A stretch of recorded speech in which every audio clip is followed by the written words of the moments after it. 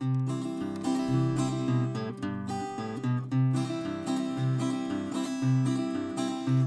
have often heard it said from me father to me mother, going to a wedding is the making of another.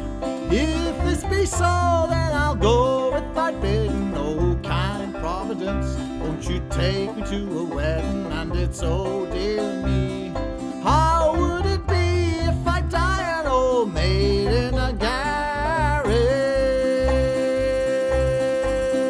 Well, now there's my sister Kate, and she's not handsome or good looking, scarcely 16, and a fella she was courting.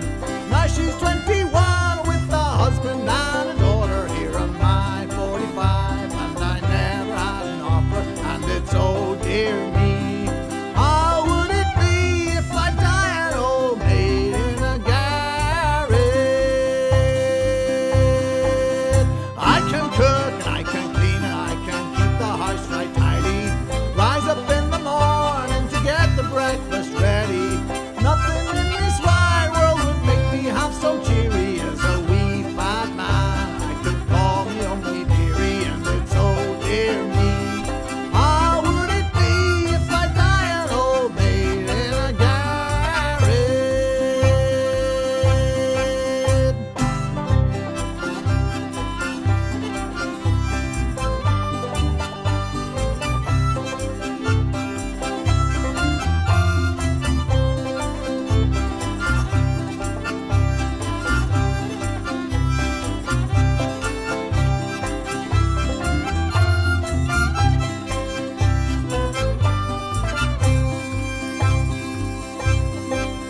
So come landsman, or come kinsman, or come tinker, or come tailor, come fiddler, come dancer, come plyboy, or come sailor, come rich man, come poor man, come dull man, or come witty, oh come any man at all that would marry me for pity. And it's oh dear me, how would it be if I die an old maid in a garret?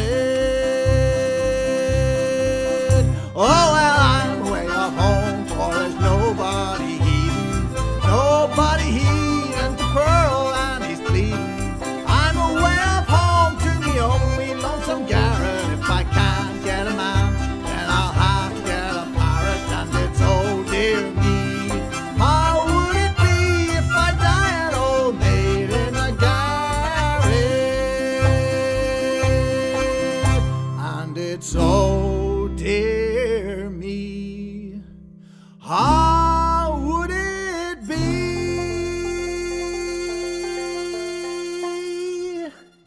if I die